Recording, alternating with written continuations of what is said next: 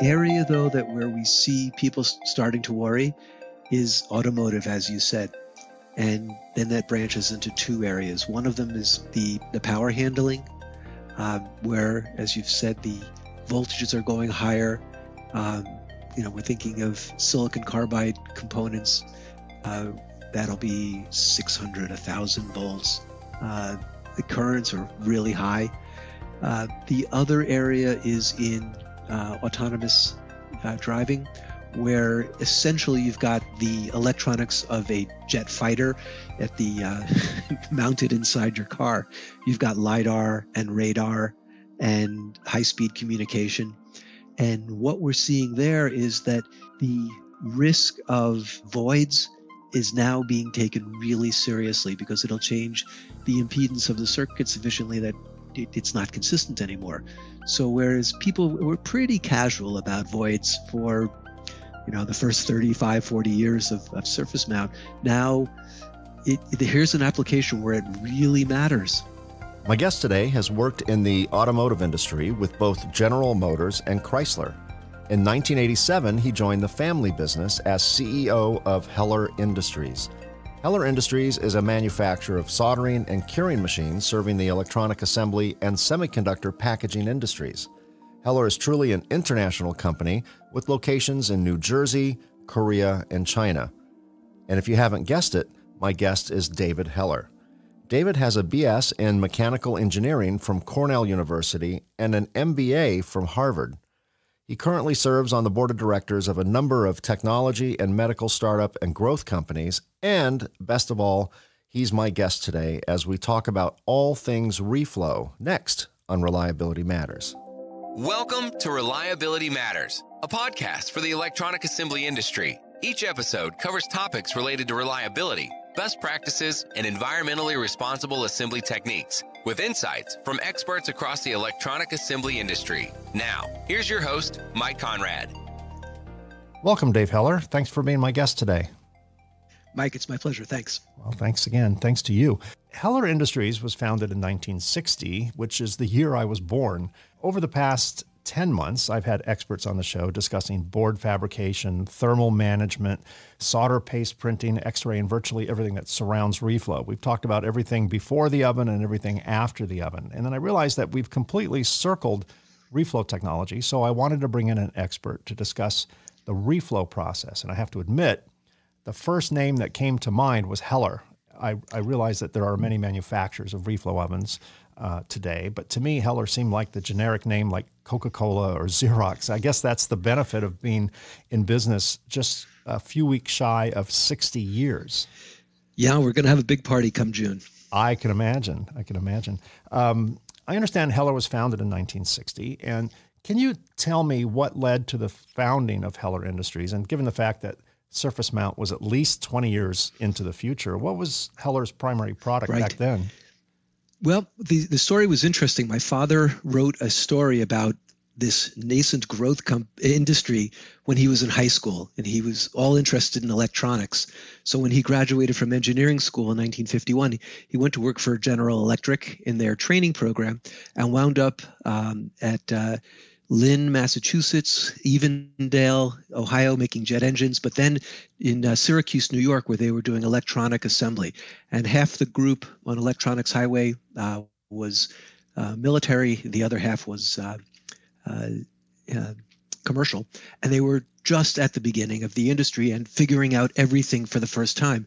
So while he was there, he came up with a drag solder machine, not knowing that there was such a thing as a wave solder, and experimented with solder fountains, and ultimately with a lead prep machine for manual insertion of components, since there were no auto insertion machines at that time. It's funny you say drag solder machine. My first entry into this industry, which was in 1985, your company was already 25 years old by then, was in drag soldering machines. We built and sold drag soldering machines at the very tail end of through-hole. Surface mount was being talked about, and we tried to figure out ways we could dunk a surface mount component into a pool of solder, and obviously that wasn't very successful. But certainly drag soldering machines were great for through-hole technology, particularly long-leaded through-hole technology, where you tended to solder the boards and cut the leads later. Right, right. Or solder cut solder. If Right, yeah, yeah. What were some of the big? Zivatech, I think, was one of the yes, bigger names in drag yes, soldering machines back in the day. yes, yeah, yeah. So after GE Syracuse, my father went to work for a company in New Jersey called Blonder Tongue, and they were taking this new printed circuit board technology for commercial work, and that's where he developed the series of lead prep machines, and then decided to go out on his own and make lead prep equipment, and that was our core business through the mid 1980s. And then with the advent of surface mount, I had joined the company from the auto industry, and we decided we had to do something in surface mount. Pick and place looked kind of complicated and scary, and printers, too mechanical. But ovens, that looked interesting because they got hot. So that's how we evolved into the oven business. Interesting. Well, we'll get more into that in a few minutes. I've interviewed a few CEOs that kind of took over their family business from their fathers, and each of them have shared stories on this show of their younger days at the family business, right, performing some of the least desired functions, like sweeping the floor, drilling through holes, in bare boards. Were you subject to that rite of passage as well? Yes, absolutely. I had to go through a hazing process. I started as vice president of agriculture by cutting the lawns on Saturday. But the good advantage is I learned how to drive a riding mower. So when it was time to get my driver's license, I already kind of knew what I was doing. And then went to work in the machine shop, between on holidays or when, I wasn't in at school. One summer worked in the machine shop. So had some background in machining as well. When I was a kid, one of my chores was to mow the lawn. And, I grew up in California. We don't have large swaths of land, that houses are built on like other parts of the country. And I think the house was about 1,200 square feet. It was probably on a quarter-acre lot. And I remember desperately trying to talk my dad into buying a John Deere riding mower. I don't even think I can make a U-turn with it, but and stay on the lawn. But I think I would have been much more eager to cut the lawn if I could ride a machine rather than push something. Yeah. Yeah. So what other things did you do there as you, what age were you when you started working at Heller Industries? Well, I worked after engineering. I worked for General Motors for a while, and then worked with my father for a little bit, then went back to grad school and worked at Chrysler. And then after Chrysler, I came back full time. So that was in '87. I was 28. So you worked before college and in Ministry of Agriculture, and then you worked after college. Your college is very impressive. You have an MS in mechanical engineering from Cornell, not too shabby, and an MBA from Harvard, not too shabby. I imagine that may have come in handy. Did your father have the same credentials, or was he? Yeah, he was a mechanical engineer and essentially finished his MBA at night. When he was in that GE training program between Syracuse University and the University of Maryland. So, well, very good. That may explain why your company's been around for 60 years. So let's talk about reflow ovens. Reflow ovens have been around since I think around the 80s. As I remember. And can you tell me how they've changed over the years in order to overcome technical challenges throughout the years? And let's begin with the earliest ovens that you can recall. Can you describe them? Right. In the early days, there were really two alternates. One was to use IR, and that would have been either a medium wave, the old Vitronics panel machines, or short wave, which was the older RTC furnaces. And really, the RTC machine was a high temperature furnace that was descaled for surface mount. And there were challenges with each. The RTCs had the challenge that you couldn't measure temperature directly. You had to measure it indirectly. And keeping the process under control was difficult because the lamps were happy full on or full off, but modulating them was tough. Just a really hairy control algorithm problem. IR panels were more gentle and easier to control. The challenge there was with heavy load. When you would have very heavy load, particularly in the middle of the panel where the thermocouple was located, the edges would tend to overheat and you would have uniformity problems under load. But also when the industry started using PLCCs, it was real hard to get the component uniformly heated. So you'd have a large thermal mass with your PLCC, and your R's and C's would overheat, and you could generate 10, 15 degree deltas if you weren't careful. You could always slow down the process, but then you'd lose control of your time above liquidus. So there were two companies, SPT and Heller, who first started building these forced convection machines. SPT first, and that was clearly a better way to go to have the best uniformity, the most gentle heating, the best delta T. And it was pretty clear that that was an advantage. And ultimately, the other companies started producing these forced convection machines as well. In parallel, we always had the vapor phase machines, but the challenge there was operating economy because the floor inert was expensive. And the other challenge, of course, was that they're essentially batch machines. So throughput was a challenge. But if you've got a super heavy thermal mass and horrendous disuniformity of thermal mass, it always worked, and it still is a reasonable solution. But that's a fringe solution, maybe a 1 or 2% of the market. Yeah, I've seen it. I don't want to say comeback. That's way over exaggerated. But I travel a lot and I see a lot of factories. And in the last year or two, I've seen a couple, probably no more than two, newer installations of vapor phase. And I guess it's just for the fringe technologies that where the conventional technologies just are good, but not good enough for a really challenging application. The place where it really makes sense is in very low volume and typically military assemblies. That's exactly where I saw it. Yeah, because they don't. If each circuit board is very, very expensive and you're only given a kit with enough that you have to produce them all, you can't afford to have a profile board. So everyone has to work. It has to be perfect. You can't profile, and that's a reasonable application for vapor phase. Mm-hmm. Now, there's another advantage too, that most of these vapor phase machines now come with vapor recovery. They've basically got a vacuum chamber at the end where they evaporate off all the solvent, and that acts as a devoiding station, and it helps with void minimization. I would imagine it's, given the size of Heller, that's probably too small a market for Heller to pursue. Is that correct? The ultimate question is, do our customers need it? And every now and then we'll have a survey and talk to people, and our typical customers are not looking for that product. Right. There are a couple brands made in Europe, and they're good machines, but our guys are rarely looking for that kind of solution.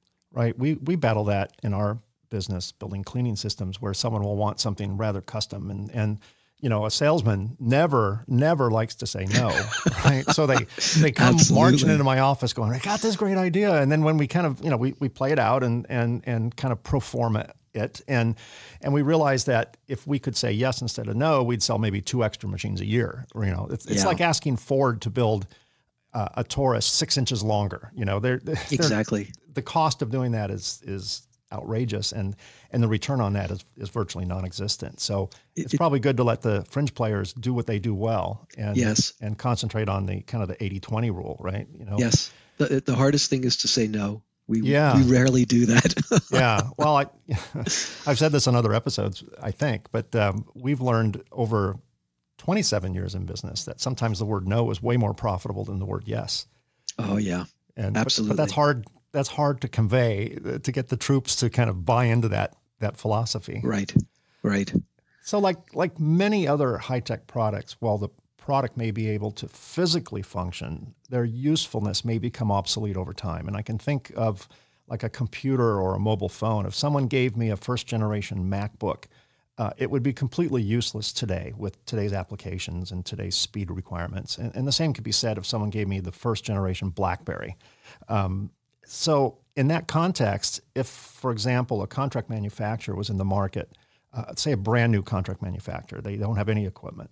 The first thing they do is go out to the used market and look for something cheap and, useful, operative word being useful. What, in your opinion, would be the minimum features and capabilities that you'd recommend on any brand of oven? What should people look for today to be useful today? I think there's a number of issues that are generally settled in the industry. The first one would be, how many zones do you really need to get a decent no lead profile and have some flexibility? And in general, 5 would be the smallest, but often people will, think around 7. I would say that 10 is the typical number. And the issue of mesh belt and edge hold, I would say most people are going with with edge hold, but if you can buy a machine with both, it just makes it a little more flexible. The real question is nitrogen. And nitrogen is a little bit like fashion. If you go to certain parts of Asia, everybody just runs nitrogen. It's what you do. But in America, far less. Because in America, we tend to water wash, we clean after. So we do use maybe a little bit different philosophy, maybe more aggressive flux. But the fraction of people using nitrogen in the U.S. is more modest. And as a result, I would say somebody starting out, that would be one area that you wouldn't have to go for the most expensive solution. A simple air machine would probably be fine. Right. I remember when lead-free first emerged on the scene, and there was a huge talk of nitrogen. And going to shows, I'd see nitrogen generation machines. So you didn't have to rent the tanks and all that. That was the big talk back then. But it looks like it kind of settled out a little bit. And I think your point of cleaning is well taken in Asia, where the major production lies. There's not a lot of cleaning going on in Asia because they have this huge economy of scale, and they can I can't imagine Foxconn is taking every iPhone board and running it through an inline cleaner or a batch cleaner.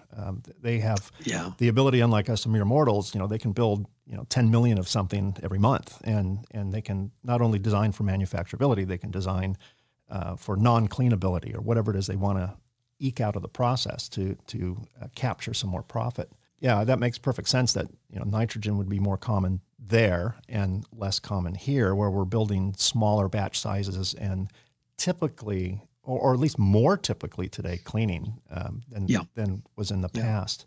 There's a term that I like to use, and I call it an evolution cycle, and that's a cycle when products evolve to the point where they provide a substantial new set of capabilities or features. So hypothetically, and if an equipment manufacturer debuts a new oven every 2 years, there may not be a substantially new capability set or feature set every 2 years, model on model. Perhaps it might take 3 to 5 model changes to evolutionize the capabilities. An example that comes to mind is going back to, again, the iPhone. The first iPhone was revolutionary. The second model was probably quite evolutionary. Maybe even the third model was evolutionary. But today's iPhones, every 2 years or every year when they come out with one, really are not evolutionary anymore. They might have a few added pixels on the camera. They might have a slightly faster processor or make the packages in new colors. But not every new model is evolutionary. So that brings up 2 questions. One, what is the evolution cycle on reflow ovens with substantial new features and capabilities? And is that evolution cycle speeding up or slowing down? I think that we could see early in the market, early in the life of our industry, let's say in the 80s and 90s, the evolution was rapid. We were all learning what worked and what didn't work. And now that evolution is on a more moderate pace. But I think we're still evolving. We are, I would say in our company, every let's say 5 years, we'll come up with a new model where that is no longer backward compatible. with what we Right. have been building. So we'll give it a new moniker, but we'll have a very significant number of design changes. It's variations on a theme, but in all ways incrementally better. We do a lot of special machines, and that creates learning. And then we gather up all of that learning, revisit our standard product, and say, we can make this better, either more reliable or takes a lot of cost out and bring value to the customer. So what we'll do is every 5 years we'll have a new platform and continue to evolve continuously through the life of that platform. And what's unbelievable to me is we've been making these machines for a long time now, 25, 30 years, and we're still taking about 5% of the cost out per year. And when we do that, we're typically improving the performance, whether it's cross-belt uniformity, lower temperature deltas under the center board support, straighter center board support, lower nitrogen consumption, ease of building. You would think that it would peter out, but somehow or another, we keep on going. And we have I have one more generation in my head. So there's a good 5 years worth of innovation left for that product line at a minimum. Oh, very good. And the thing that we're looking at and just kind of wondering when it's going to happen, when will the issues of global warming and power consumption start filtering down to circuit board assembly? And when are they going to come to us and say, all right, we need your oven to reduce power consumption by 75%. Water washing in ovens, that's where the energy is.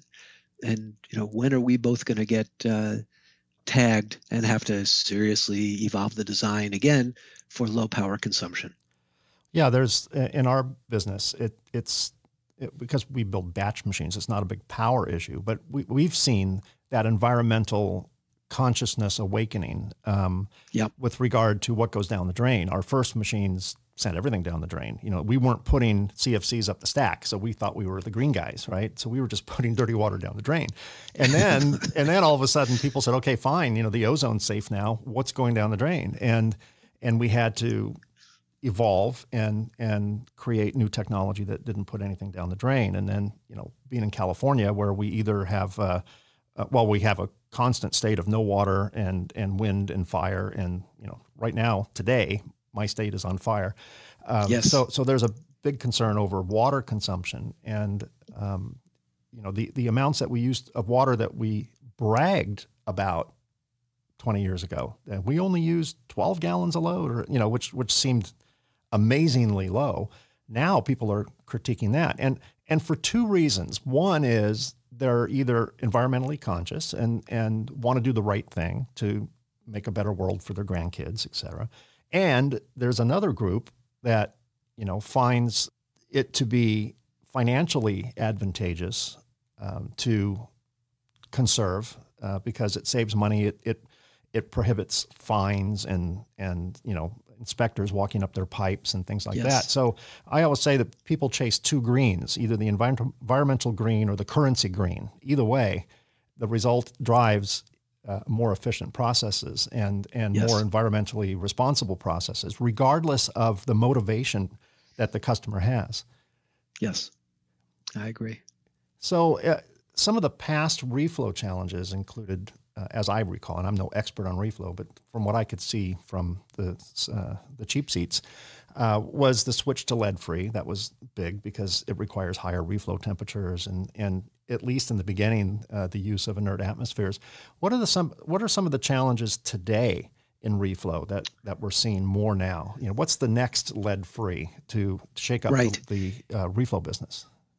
I think the perennial concern is service and service interval, and trying to minimize the amount of downtime that can be expected with the machine. So flux management is always a big issue, and ease of cleaning. Reliability is a given. You just assume that the machine, once installed, will work reliably for years. And I think that certain aspects of performance then become the next issue. Can you provide low nitrogen consumption and low power consumption in a given machine size? Occasionally people will compete on delta T on a test board, but in general, most machines are good enough these days. So the one that really comes out, particularly in the high throughput Asian customers, is service interval and then ease of service. Mm-hmm. Right. They would kind of want to plug and play and forget about it. Yep. For as long as possible. So we went through a phase in this industry, I'm sure you recall it even more than I do, where, and I'm just kind of speaking in generalities here, where one Chinese manufacturer would build either a reflow oven or a wave soldering machine or a conveyor, and it was sold by a dozen different companies, private labeled under their own name, each company undercutting the price of their competitor who sold the exact same machine. And in that scenario, there was little, if any, differentiation from product to product. Is there an advantage? This is kind of a softball question, because obviously there is an advantage. But what I want to hear is, what are the advantages of selecting any type of equipment, not just reflow, from the manufacturer directly, as opposed to some private label deal where the market is flooded with cheap products that. Right. And they may not have a direct link to the actual manufacturer. I would say, fortunately for us, that business model was absolutely not sustainable. And it is not necessarily because of the hardware. It's because of the different organization behind the hardware. Right. And should there be a problem, and you're talking to a distributor who really has no ability to service the product, you're in bad shape. And if you, as a process engineer, have spec'd in a machine that can't be serviced adequately and the factory is down because of your decision, it's a career ender. And very quickly, people got the word that while you could buy a very inexpensive machine from a general distributor, if there were problems, and because these machines were new to North America, then you were in deep trouble. Mm-hmm. So the way the market evolved is that all of the domestics started building their machines in China. And so the cost of manufacture was not that different between the local brands and the U.S. companies operating there. And the price advantage was modest. And the support difference was enormous. So it wasn't just machine support, it was process support. It was the ability to speak the same language, to be in the same time zone, to have rapid access to repair and parts. So again, the non-machine issues dominated and really helped us maintain our market share. Sure. I think it probably sounds Pollyannish, but I do believe that the best experience is buy direct from the manufacturer. I mean, obviously you go through distribution, that doesn't change it. You still have access to the manufacturer, and because the manufacturer is really a partner with their customer, even though that sounds like a cliche, sounds like some Fifth Avenue, marketing thing, but it's true. And I've seen probably about 15 years ago, I saw the start of the commoditization of assembly equipment. And these are not commodities. These are highly engineered devices, complex devices that, the better engineered they are, the easier they are to operate. But there's still a lot of technology behind any type of assembly equipment, whether it's pick and place, reflow, printing, even conveyors. And when I saw conveyors flood the market, I'm like, okay, well, I can see that. I don't have a great appreciation for the complexity of a conveyor. But when I started to see it happen with reflow ovens and printers and other type cleaners, even, and other types of products, it really made me worry, because it kind of pollutes the entire market and sets this expectation of such a low price, which, as you said, is not sustainable for any length of time. I think it's dangerous for the community, actually. Yeah, I agree. there were a few people when I started in the industry who I really admired. John Pomeroy, who ran Dover's electronics group, was one. And we talked about this trend and this issue. And I was young, but he had been around a long time. And he explained, look, it's going to be painful, but it's not sustainable. And so we'll get through this. We'll live. And the industry will figure it out really quickly. Because if you buy a cut rate piece of equipment and it goes down and you can't support it, you got a world of hurt. So the industry figured it out very quickly. Yeah, it usually does. It's just a painful lesson that you sit on the sidelines and you can predict it, but no one's going to believe you until they actually experience it. Yep. My father used to be a computer programmer, way back in the day before there were personal computers, and his company all bought IBM. That was pretty much the only player on the market, IBM, and their tagline back in the 60s and 70s was, you might pay a lot of money, but you'll never get fired for buying one of our machines, because it's true. You had this behemoth company behind it and supporting it. And I think the same lessons apply today. If you can, it's not all about price. It's about value. It's about support. It's about shipping your products reliably, not cutting out every penny. People don't realize how costly it is to have products in the field that are not reliable. It's way more expensive to fix something than it is to build it right. Yes. And a lot of what we do also winds up being semi-custom. So people will have an unusual requirement, and we're more than happy to do that.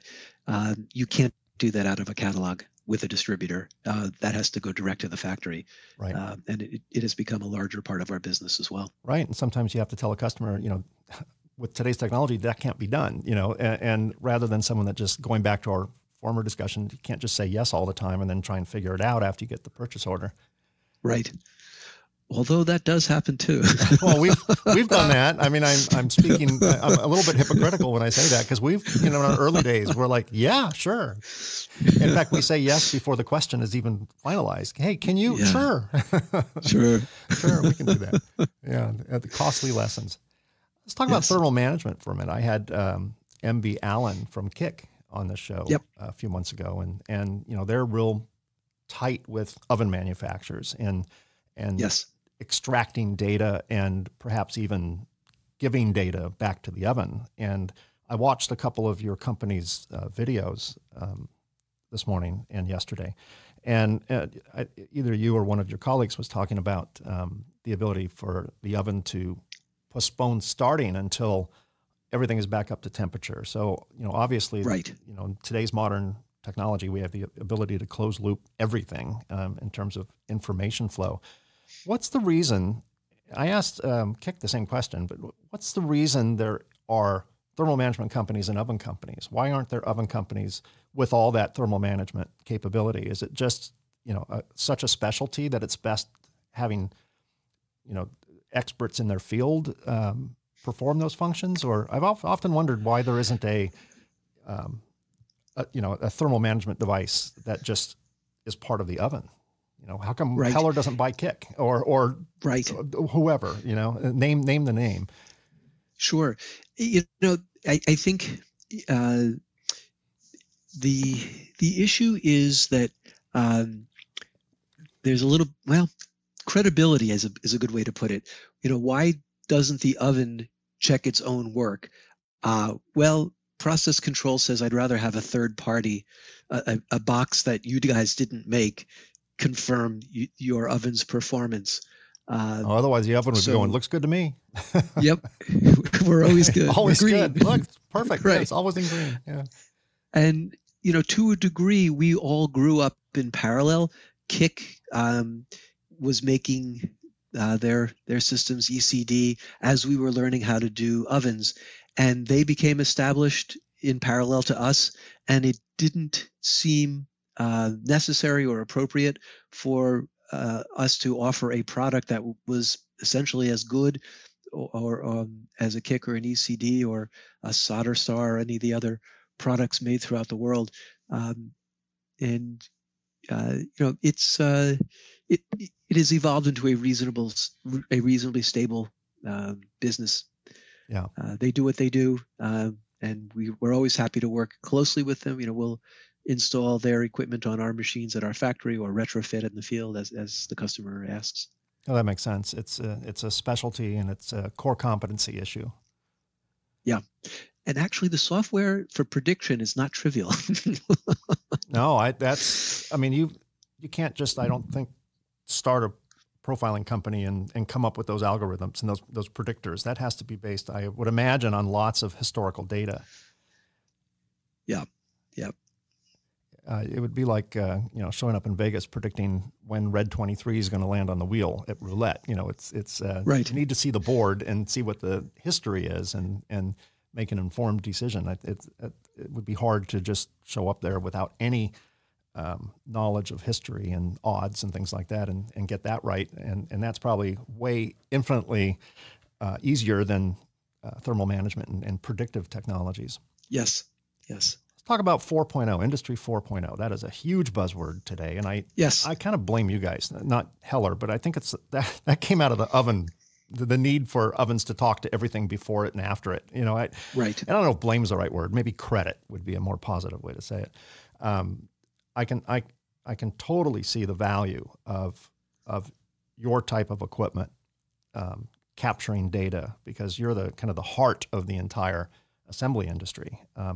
Everything pre-reflow is to get everything ready for reflow, and everything after reflow is to clean up everything after reflow. And the reflow is just the center of the universe for assembly. So 4.0 seems to have kind of come out of that need. And how has that landed on your industry? And with competing standards and protocols and all of that, are you guys involved in the IPC standards and all that? Yeah. Mark Peo, our president, is deeply involved with the standards. And, the two analogies would be either the Tower of Babel or the United Nations General Assembly. I can identify with the UN. I've been in some of those standards meetings, and it's the saying is every country heard from. Yep.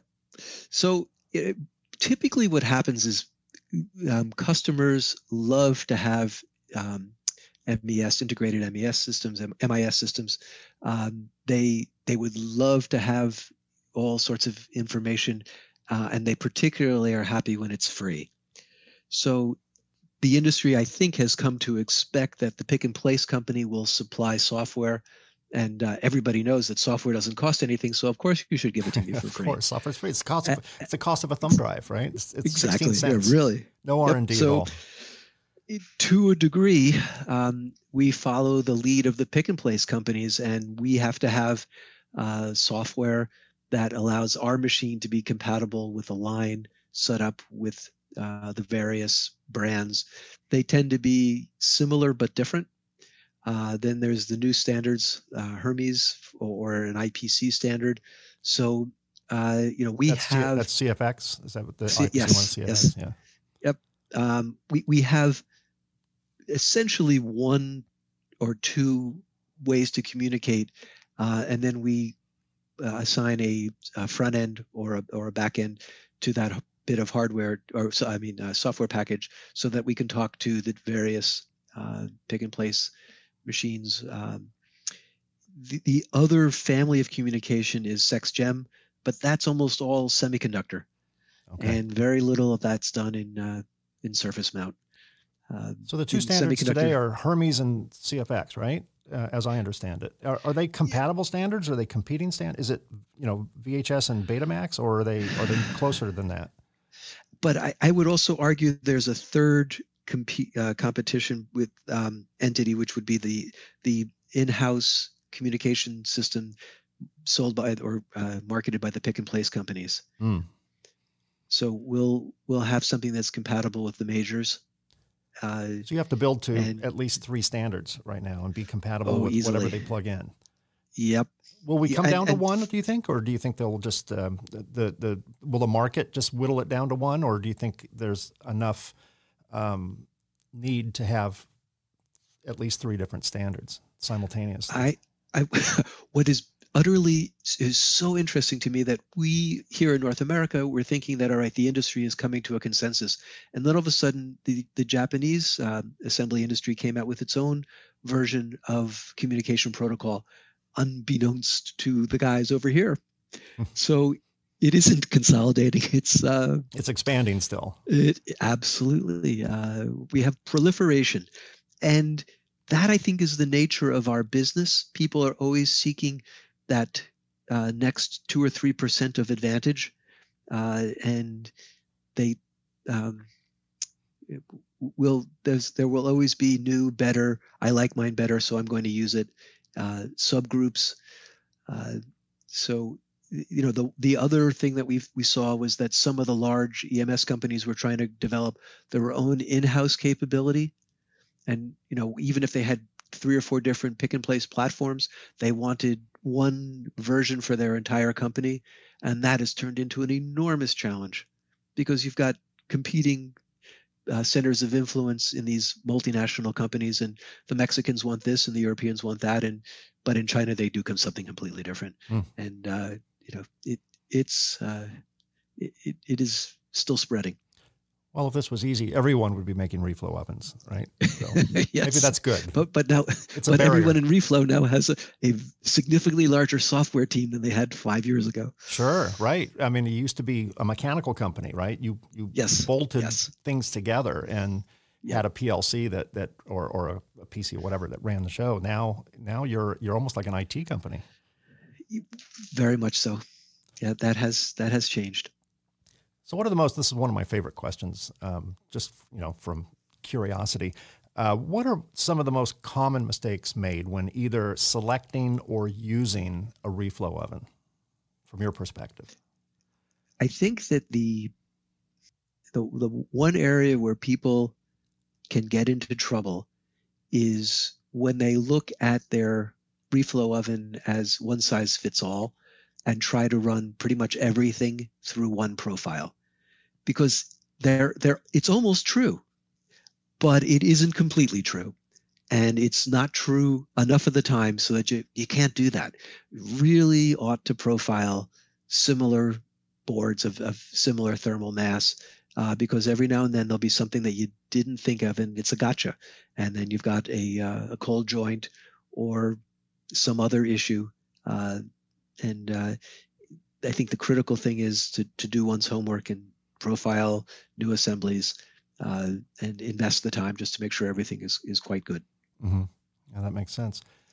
In my business, the post-reflow cleaning industry, I have some pet peeves, and it doesn't take much to get me on a soapbox and complain. But one of them is when a so-called manufacturer sells a relabeled dishwasher or a glassware washer, or calling it a circuit board cleaner, and they rarely work well, and they leave a less than confident impression on the entire cleaning industry, casting a shadow on everybody in this industry, the good guys, the bad guys, everyone in the middle. Are there any pet peeves when it comes to the reflow industry? This is your chance to get on a soapbox and kind of bitch and moan a little bit about your industry and specifically. Is there anything that just drives you crazy? I think that at the very low end, there are some machines that technically work, but only in a very, very small subset of all possibilities. Very low throughput, very simple boards, and for a relatively short period of time. Most production equipment is made to a far more robust standard.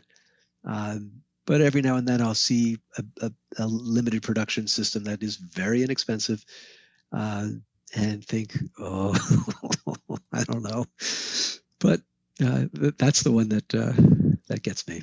Well, you have your version of dishwashers in your industry. I've seen what look like toaster ovens yes, with modified controllers on them being sold as reflow machines. And yep. Nothing moves. It's totally batch. And I would imagine maybe they ramp up and ramp down and whatever. But they do look remarkably like, something you would see, the word Maytag on or Sunbeam or some retail thing. Yeah, in the cleaner business for sure. There's sometimes I'll open it up and go, this is a dishwasher, isn't it? Yeah, I mean, right. Yeah, we see those every day. Yeah, and ironically, sometimes they work. Because the yeah, application is very easy, and so yep, people think it works, and well, they're going to buy it because they wouldn't be selling it if it didn't work. But that's not always true in our industry. yes, as we all know. Looking forward, this podcast is all about reliability. Do you have any specific concerns over reliability in general in the entire assembly process? I know the auto industry is concerned about reliability because they're talking about ramping up the voltage on yes, in cars to 1,000 volts, even 1,200 volts, and yes. there's this debate about high voltage, low current, or the other way around, and the margin for error is very, very low when you're running that much voltage through a board for a lot of different reasons. So do you see our industry moving forward in a way that concerns you with regard to reliability? I would say that in general, the solder paste and the complementary technology has evolved so that the assembly process is extremely robust. The area, though, where we see people starting to worry is automotive, as you said. And then that branches into two areas. One of them is the power handling, where, as you've said, the voltages are going higher. We're thinking of silicon carbide components. That'll be 600, 1,000 volts. The currents are really high. The other area is in autonomous driving, where essentially you've got the electronics of a jet fighter at the mounted inside your car. Right. You've got LiDAR and radar and high-speed communication. And what we're seeing there is that the risk of voids is now being taken really seriously because it'll change the impedance of the circuit sufficiently that it's not consistent anymore. So whereas people were pretty casual about voids for, the first 35, 40 years of surface mount, now here's an application where it really matters. You can argue that voids are not super critical for BGAs. Occasionally you'll get into trouble. Dave Hillman did some real good work at Rockwell Collins. Some other folks at Lucent have done excellent work there. But here's the case where there's no doubt people want to make sure there are no voids in that segment of the automotive circuit assembly area. Sure, and you brought up a concern in the early days of Reflow that there was a wide variation of component sizes and masses on a board. Yes, I'm thinking that Tesla and whoever, I just use Tesla as a generic electric car example.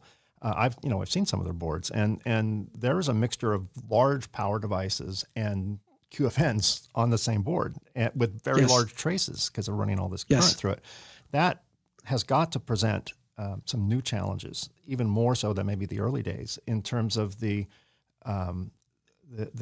variation in mass on an assembly, and areas of the board that could be overheated or underheated depending upon what they're trying to protect. Is that something that's come back again, or is that just an evolution of normal electronics today? I think that Tesla is an excellent example of some very challenging hardware. They also, I think, will benefit from a vacuum process to devoid their critical solder joints. The autonomous control systems that you were describing, made by Tesla and Super Cruise, others, it's a enormous potential liability issue for the automakers, should something go wrong. And, how much are you willing to spend to make sure that the board is built with the utmost reliability? And the answer is quite a bit. They'll do whatever it takes to make sure that these are reliable. So it justifies a lot of special handling, and like vacuum reflow, like extensive cleaning. just to make sure you take out every opportunity for a failure. Yeah, I've said this on this show before, but the technology in a car has morphed from entertainment to safety as more drivers are relying on adaptive cruise control or lane departure warnings or blind spot indicators, not to even mention autonomous driving. We are becoming worse drivers because we're relying on this technology. We don't look over our shoulder.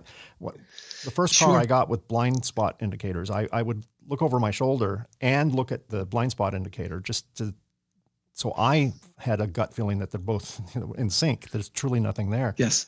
The first time I bought a car recently, last year, that has adaptive cruise control that uses LiDAR or some technology like that. Whenever I got close to somebody, my foot was over the brake just in case the computer didn't catch it. And it hasn't failed me yet. But BMW just last year, 2018, recalled a whole bunch of cars on their electric model, their i3, i8, whatever they call it. Yeah. And there was a cleaning issue, and their method of protecting the driver when their systems found some board wasn't working properly was to immediately shut down the car, which was their way of protecting the driver. Well, if I was on the fast lane passing somebody or whatever, and all of a sudden my car turned off, that's not cool. That could put me in more danger. And that reminds me, and I've said this on the show before, so my apologies to the audience who've heard this before. They came up with a software fix for a hardware problem. And not too long ago, Boeing tried that with disastrous results. So, we just need to build it right the first time. And unlike the aviation industry, we don't have the benefit of three main computers for redundancy. We have to have one, and it has to always work. So every connection needs to be solid. Every software program needs to be thoroughly vetted. And it's no longer a case where we don't get to listen to XM radio if something fails. Now, it may mistake something that's not in front of us for something that is in front of us, and slam on the brakes when it shouldn't, or not slam on the brakes when it should. I mean, our lives are at stake with this reliability expectation. And then this whole IoT thing is a little bit crazy. We're putting electronics in things merely because we can, not because we really need to. And when IoT explodes, as it's doing now, and it will continue to do so over the next coming years, we tend to take electronics out with us, and the whole nature of IoT, everything is a connected device, and we go into harsh environments, and we drag our electronics into harsh environments, and it really is testing the bounds of reliability and in the electronic industry, and it's going to be interesting to see how that plays out. There's a lot of talk right now about trade tariffs and our trade war against China, and the reciprocal trade war that China has. Our equipment going into China, we don't build in China, but our equipment going into China is suddenly 25% more expensive, Yes. And, we don't really have a horse in that race. You build not just in China, but I think you build in Korea as well. Is that correct? Yes. Okay. Exactly. So did you shift production to Korea? Yes. Oh, smart move. So your equipment is not subject to any of the tariffs coming into this country. Because it's built in Korea. Yeah, when the rules came out, it was as if somebody had it in for our business, because one of the SIC codes was very, very specific about solder reflow ovens used to assemble printed circuit boards. They could not have been any more specific. Right. Everything else is very generic, and yours is very specific. Well, that probably helps protect some of the companies there that are building reflow ovens, but it does also affect even people who aren't buying ovens from China. It affects companies like us that are selling to China because all of a sudden we're in the war, and we didn't start it, and we don't really have a horse in that race. But it's a regrettable thing, and this is not a political show, so I won't make it one. But I think some people in the higher levels of the government forget who pays tariffs. And, we pay the tariffs. We, taxpayers in the United States, pay the tariffs if we buy something that's made in a country where we impose tariffs. It's not a tax on the manufacturer. It's a tax on the buyer. And absolutely, it's it may be raising all this money from, for the government, but we might as well just write checks to the government because it's the same effect. So I think one way or the other, and I've said this before, one way or the other, this is going to be resolved in a relatively quick manner. It just can't go the direction it's going. We are a global economy, and I have no problem with things being built all over the world. We are well past a monolithic society. We are global in nature. So in our equipment, there are things made from all over that go into our equipment, even though we make it here. There's certain things we just can't source here because it's just not made. Yes. And I'm a big believer in buy local, and then if you can't, extend the reach. But certainly that's something that is landing on the electronics industry between components and equipment and things like that. That really is a little scary and a little disappointing, but hopefully that'll be resolved soon. Yeah, I agree deeply with the philosophy of free trade, but I also understand that there are certain practices that were, shall we say, not fair. Clearly needed to be evolved. I might have created a different tact for applying pressure, because the way that we did it from a single point may not have been the most effective. But I hope that you're right that it gets resolved soon. I hope so. I think it will, but I have no basis for that. I just have a gut that it will be, insanity. Once every side keeps raising the stakes, at some point that will break, and everyone needs to just go back and do their business. And the sooner that all that can be cleared out of the way, the better, and then we can concentrate on the reasons behind them separately and more effectively and more focused than just throwing these large number tariffs out on everybody. It just causes the Chinese people to pay more money and the American people to pay more money, and it doesn't really resolve the problem, at least from this vantage point. But at any rate, well, that's good for you that you're able to shift production to another one of your facilities. So you have 3 facilities, right? You're, am I right in saying New Jersey? Is that one of them? Yes. Okay. Yeah, New Jersey was our original facility, and we retain all of our engineering for the semiconductor products, and then China and Korea. Each group has its own roughly equally sized engineering department. Wow, quite an enterprise. So thank you, David, for being my guest on the show. It's been very interesting. I love the topic of reflow. As I said earlier, I think that's kind of the heart of the electronic assembly industry. Pick and place guys might have a feud with that statement, but that's okay. Sure. They're big. They can handle that. But Thank you for agreeing to be on the show. You're a wealth of knowledge, and I like the insight, all the insight that you've given on the whole topic of reflow. Mike, it's been a pleasure. Thank you for the opportunity to speak. My pleasure. Well, that's another episode. Thanks for listening to the Reliability Matters podcast. Don't miss an episode. Subscribe to Reliability Matters on iTunes, Spotify, iHeartRadio, or wherever you get your podcast. Reliability Matters and other reliability-based podcasts are available at Circuit Assembly's PCB Chat at pcbchat.com and at Ascendo Reliability at reliability.fm. Thanks for your comments. Please keep them coming. Send comments and episode suggestions to Mike at mikekonrad.com. That's Conrad with a K. Until next time, thanks for listening and keep doing it right. Thanks for listening to the Reliability Matters podcast. Join us on the 2nd and 4th Tuesday of each month for new episodes of Reliability Matters.